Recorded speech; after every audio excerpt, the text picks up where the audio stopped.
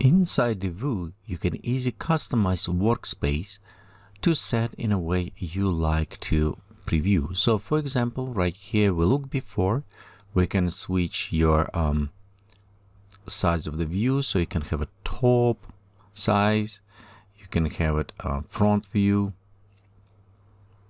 or for example a side view. So right here you can customize your views how you like it. But beside customization of views inside the viewport, you also can customize how and where all these windows located. To do this, you need to go to the side, and you can see right here 2 arrows. You can right click, and notice that we have it lock workspace. You also can use it Control Alt W or Command Alt W on a Mac. If we click this, it will unlock our interface, and now you can see we have it everywhere, those kind of dotted areas. So it's meaning we can modify, we can change. So for example, if I want to go take this object and aspect, I can drag, and you can see how it's changed now. So it's allowed me to move around and place wherever I want it. So if I want to put in this window, I can go put it on the side, or I can create as a tab. You can see right here one small. So let's go just to put it as a second.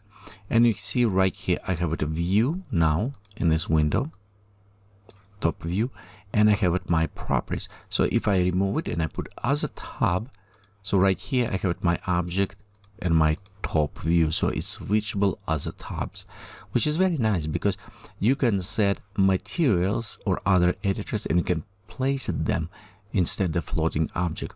So example, let's go to object, click back, and for example if I go home, I'll place it back right where it was before. This way you can create and positioning all different bars. Same, you can see right here we have this bar. I can actually go on the bottom and maybe place below. I can rearrange my bar. I can rearrange my top bar, adjusting in a way I like it flow. So this is kind of up to you, but let's say what's happening if I mess up. So for example, right here I put my front right here, and I just went and kind of mess up with my desktop, with my layout. Sometimes you experiment and you don't want to kind of get lost. So for example, right here it's look weird and hard to restore it. If you do anything, you can always come back, which is kind of nice. You go to display workspaces, and look what we have. We have a lock workspace. We also have our default, and we can save and load workspace. So you can create one workspace that specifically just to edit materials and with your layout, and you can save this workspace, name it edit materials or work animation or other things. And after this, you can save them and preload it very fast, so you don't need to rearrange your windows. But again, if for some reason as you're playing around, you did it, you always can come back, click default workspace, and you can see right here we have it kind of gone back to our space that we have it before. So you can always modify, play around, and see it. One thing, if your workspace was unlocked, notice it still be unlocked.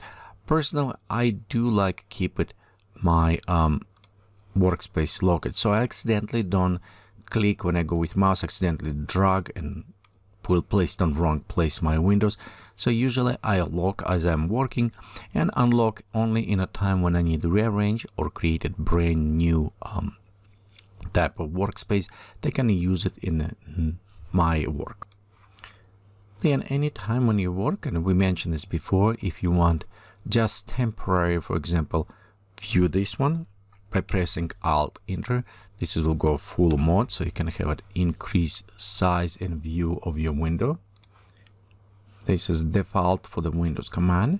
And also if you want just maximize just specific window, you can go click maximize. In this case, you will have just one view. Again, we covered this in previous tutorial, but just to remember, so you don't need necessarily go and scale them. You can do this if you want it, but if you want just temporary, just go maximize preview, and again we can restore it. But overall, adjust your work flow, your work space in a way that it suits you more. For the purpose of these tutorials, I will keep it my workspace preset to the default, so it's kind of easy for you to see and follow this tutorial, so you don't need it kind of be confused by positioning. And this is what I recommend for you as well. As we're going through the tutorials, just know you can modify the preset, you can modify your workspace, but just try to keep it by default for now, so you can easily follow up with the tutorials on the screen.